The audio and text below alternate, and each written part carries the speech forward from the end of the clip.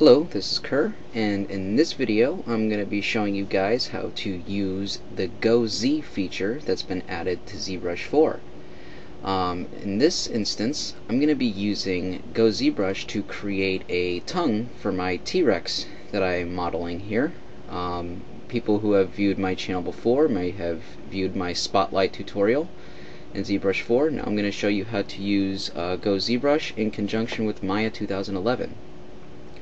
Now, a couple things I want to mention before we get right into the tutorial here is that GoZBrush allows you to quickly and easily transfer models back and forth between Maya and ZBrush, all the while maintaining all your high-resolution sculpted detail that you created in ZBrush, which was one of the concerns I had about when GoZBrush was first released. I didn't know too much about the feature, but I was worried that if I sent my model back and forth between Maya, that my high-resolution mesh would be hard to recalculate. But it's actually quite the contrary. It's very easy to use and very easy to get started with. So let's say you are in ZBrush, okay, and you have your model with all its subdivision levels. Right now I have this T-Rex at subdivision level 7. Here, let me close this subtool palette here and just focus on my geometry palette. Like I said, right now I have 7 subdivision levels for this T-Rex here. I created this T-Rex in Maya first. I created a base mesh for it and then imported it over into ZBrush using the GoZBrush feature in Maya 2011. So if you look at Maya 2011's interface here, you're going to notice on the shelf over here you're going to have a GoZBrush shelf with this single tab here to send your model back and forth between the two programs. So once I sent the model over, I was able to do some high resolution sculpting, but now I want to take this model back into Maya to add the tongue for our character. I am particularly not the biggest fan of Z-spheres in the world, so this feature is actually very welcome for me since I prefer to build out a base in Maya first. Now if you're going to be using GoZBrush for the first time, when you click on this GoZ application, it's going to ask you which specific program that you want to preset for your GoZBrush path. You can also access this through your Preferences menu, located right here under the GoZ tab, and then you can decide which path that you want to use. Another important thing to note is that you're going to want to have your import as subtool turned on if you're going to be creating an accessory for an existing object. Otherwise, when you GoZ it back to ZBrush from Maya, it's going to create a new scene if you don't have this import as subtool activated. So if you're using ZBrush for the first time for GoZ, why don't you go ahead and click that before you do anything, just so you don't forget later on. So now, just like I said, I'm going to hit GoZ, and it's going to load. It's going to drop my model to its lowest subdivision level, and then import it into Maya. Let me go ahead and bring the Maya interface over here so you can see this a little bit better. Okay, hit GoZ, and it's going to bring up this message here, and you can just go ahead and hit continue from there.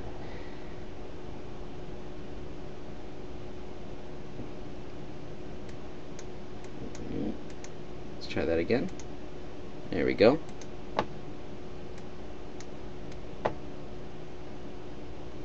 Alright, so you can see in the background there, ZBrush has dropped my model to its lowest subdivision level and has now automatically dropped it right into our Maya scene. Let me hit 5 to go into shaded view here. Now you can, let me minimize this real quick and say if you want to import all your subtools over at the same time, you can just hit this all button and it'll bring every single one of your subtools over. But in this case I really don't need that, so I just brought my main subtool over. So let me go ahead and open Maya back up here. Alright, so like I said, I want to create a tongue for my T-Rex here. Okay, so what I'm going to do is I'm going to go into my side orthographic view.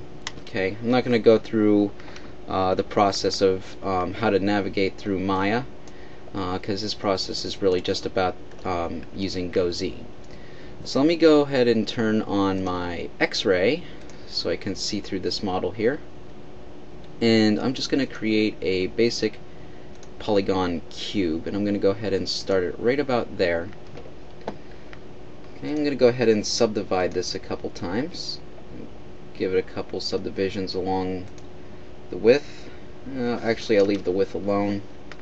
I'll put 2 in the height and 2 in the depth. Okay, so let me look at this from the perspective cam here. Turn on my X-ray here as well.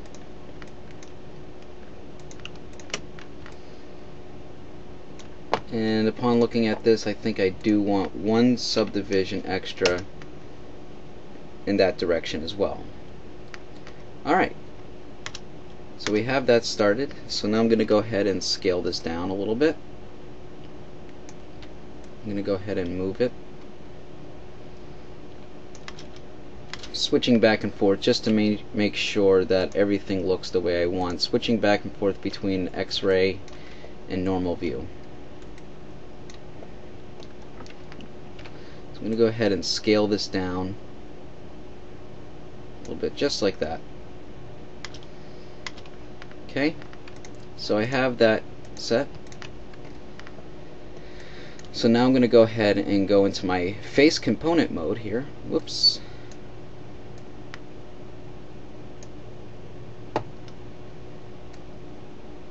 Go ahead and isolate the selected object here for a second so I can select this easier. There we go. Now I can go ahead and turn isolate selected back off, and I'm going to go ahead and go into my extrude key. I'm going to extrude this in the world axis, so I'm going to go ahead and hit this here.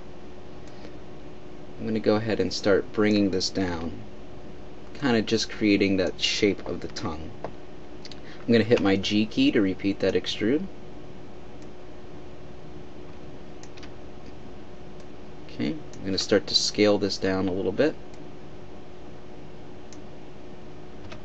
G again to extrude that.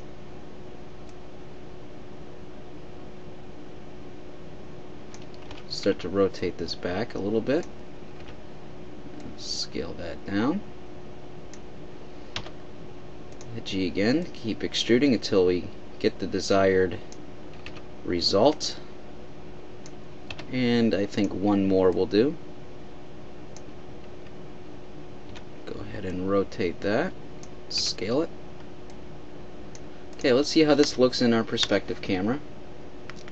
Okay, we'll notice that the tongue is a little bit too straight up and down here. It doesn't have any sort of taper like you would expect. So I'm going to go ahead and fix that issue from my top view here. I'll go ahead and frame up on this. Go ahead and take my vertex component mode here and start to shape some of these vertex points.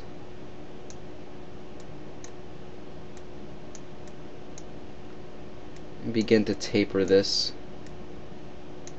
the way that you would expect this shape to occur. Go ahead and get my move selection out and kind of create that.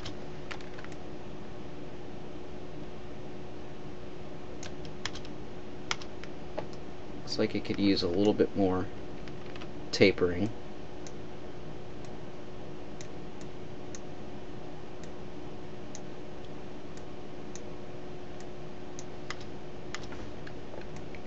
Okay, once again, I'm going to go ahead and isolate this selected object so I can do some minor manipulations on this object before we GoZ this back to ZBrush. Alright, so we have the tongue here, but I kind of want to create that natural indentation that you would expect in a tongue. So I'm going to go ahead and add a couple edge loops here. So if I go under Edit Mesh, Insert Edge Loop Options, I'm going to turn on multiple edge loops, 1 edge loop, so it divides it right down the center, just like that. Okay, go ahead and close out my options there. I'm going to go into my edge mode now. I'm just going to move these down bit.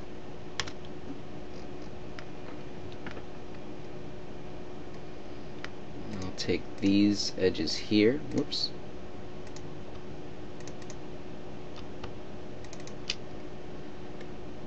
I didn't want to do that.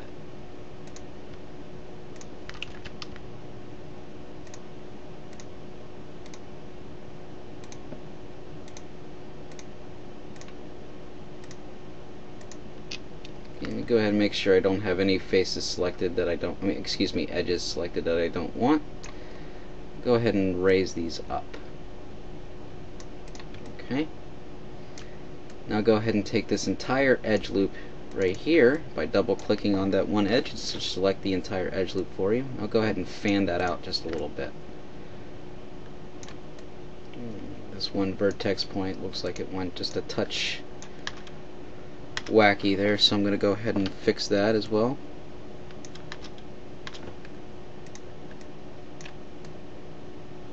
Alright, so we have that there, and if I hit my number 3 key and smooth preview that, that looks more like what we want. Before I go ahead and send this back, I'm going to go ahead and delete these faces here on the back. I'm not going to need those. Whoops.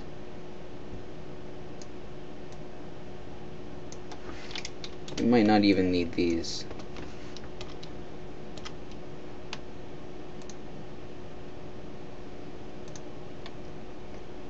Okay. Now, another important thing to note is that when you're going to send this model back, you just want to select the subtool that you are creating. Otherwise, undesirable results could happen. So we're just going to select this tongue here.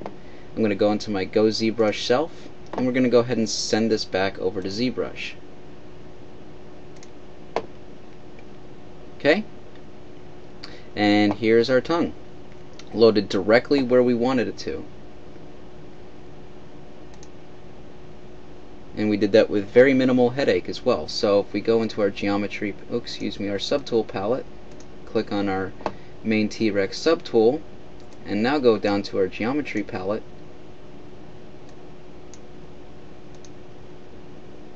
you'll notice that all our subdivisions still have remained intact. Give it a moment to calculate and get back to the highest subdivision. There we go. Now we have our new piece of geometry that we can begin to edit in ZBrush and use all the normal ZBrush sculpting tools. So I hope you enjoyed this look at GoZ, and I hope you found it helpful.